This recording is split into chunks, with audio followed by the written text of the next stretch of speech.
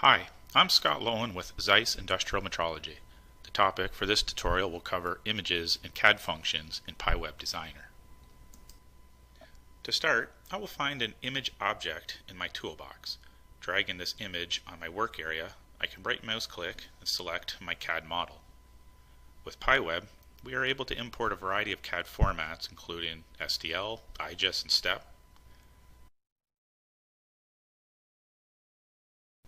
With a double left mouse click, I'm able to open up my CAD model and rotate my view, pan, or zoom. Under the options icon, I can resize or view from the top, left, or front, or back to the isometric view. Clicking outside the CAD window, I will set my view.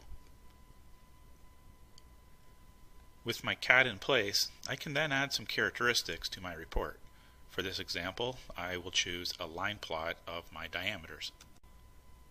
Because many of the characteristics also record the coordinate location of the characteristic, PiWeb is able to connect the lines from the object to the source. Hitting F5 will refresh my page with data. Another type of CAD image we can create in PiWeb would be a section view.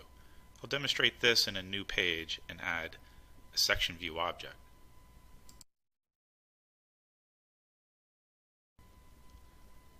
I will right mouse click to select my CAD file.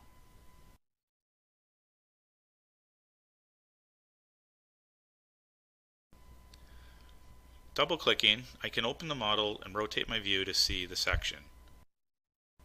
I can then select different planes to create my section width.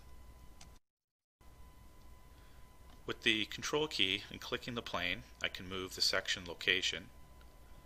Moving these yellow control points, I can resize the section.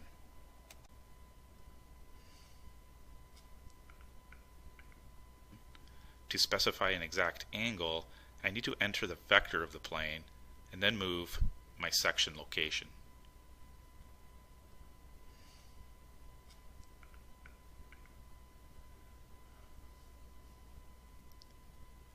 Accepting this, I can then add a characteristic to my section view. I'm going to choose a amoeba flag of my diameters.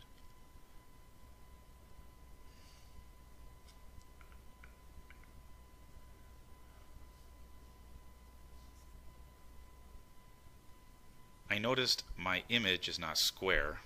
I can simply correct this by going to the advanced parameters and rotating the image.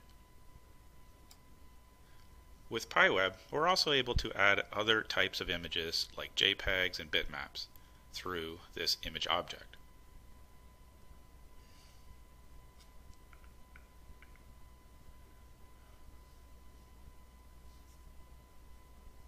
However, a simpler alternative is to drag the file from the Windows Explorer onto the report.